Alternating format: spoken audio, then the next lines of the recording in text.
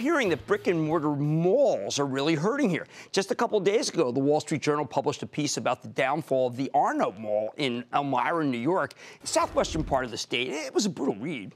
Some retailers have managed to thrive in this environment, but most are struggling in the face of e-commerce onslaught. That's why tonight I want to talk about Pennsylvania Real Estate Investment Trust, PEI. It's a REIT that owns 22.5 million square feet of retail space in the mid-Atlantic, mostly Philly and Washington, D.C., one that I personally, being from Philadelphia, know very well. Now, PEI stock has been hammered here. It's down around 45% year to date. It supports a gargantuan 8% yield. However, PEI has also been very vocal about the idea that there's a lot of market hysteria around retail, framing the current situation as a kind of detoxing, where retailers that haven't kept pace with the consumer are being expelled so they can be replaced with healthier tenants that have more mass appeal. And by the way, I can also say pay higher rents. Could these guys have a point? Let's check in with Joseph Cordino. He's the chairman and CEO of Pennsylvania Real Estate Investment Trust to get a better sense of how his company's doing, where it's headed. Mr. Cordino, welcome to Mad Money. Thank you so much.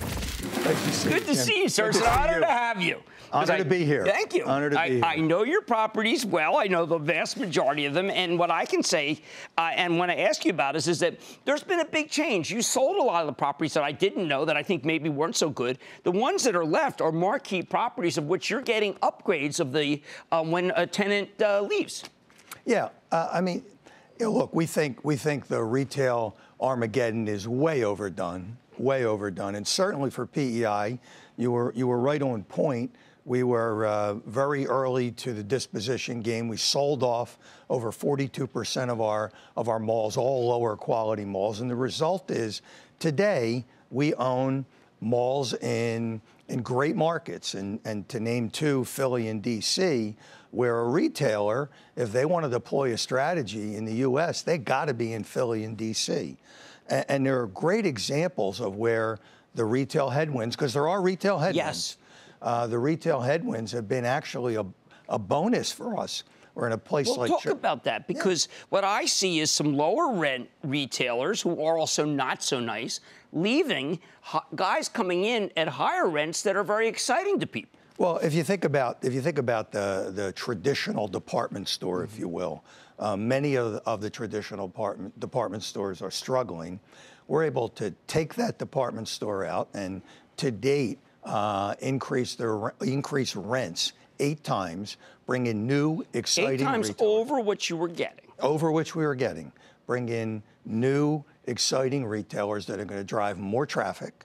They're going to drive more sales, drive more customers to the property, and ultimately enhance the success of the property. I was at Viewmont Mall in Scranton, Pennsylvania, about 2 weeks ago, where we took back a department store and we added a Dick's Sporting Goods, Field & Stream, and Home Goods. We've seen twice a doubling of the amount of traffic coming through that mall entrance. The retailers are in the mall, are performing better. Dick's is happy, as is Home Goods. So it's all around the win-win. All right, now we have been talking to Dave & Buster's, which is an outfit that we think the world of.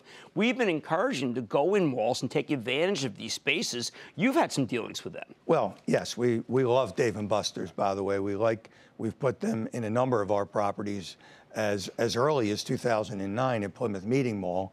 We added a Dave & Buster's. We have one at Springfield Town Center in our property in Fairfax County, and we're adding one that we've recently announced in Harrisburg. So we see the dining and entertainment component of retail being a definite direction where we're heading. We were having this conversation 5 years ago, and you asked me what percentage we had in dining and entertainment, it might be 2 or 3%. Right. Today, we're over 20%. Now, for some of the ones that I grew up in that I know the areas are great, a Plymouth Meeting Mall was the first mall that IKEA came into. You're getting more European European retailers, because a lot of those are doing well. Well, at Plymouth Meeting Mall, that's a great story. We actually have 45% of the space at Plymouth Meeting Mall in dining and entertainment. In addition to Dave & Buster's and over half a dozen restaurants, we've also added a Whole Foods there.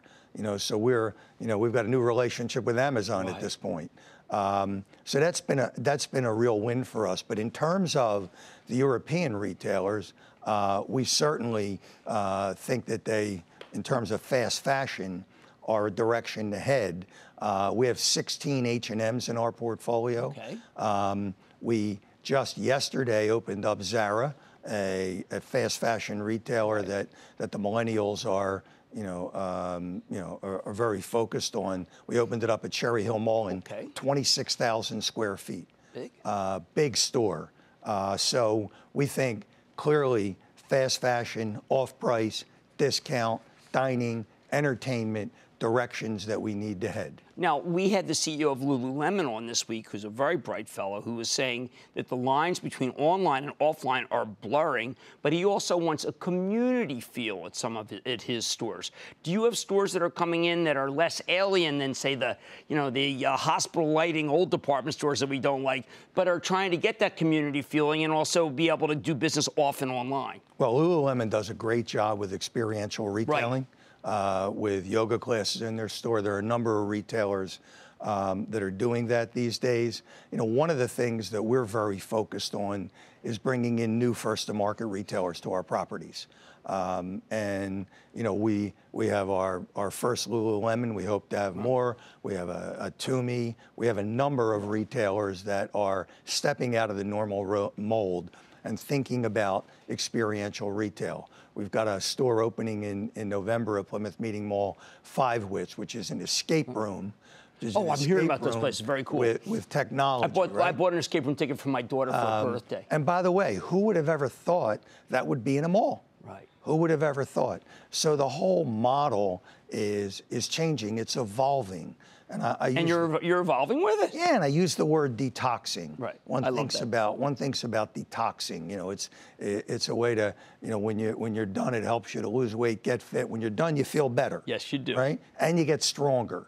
And that's the way we think about the work that we're doing at our properties, because we've sold off the bad stuff, and what we've got left is getting stronger. Well, I totally agree with you, because I visited the properties ahead of when you come on, and I'm really thrilled to have you. That's Joseph Cardino, Chairman and CEO of Pennsylvania Real Estate Investment Trust, PEI. Good properties, high yield. I like it. Mad Money's back after the break.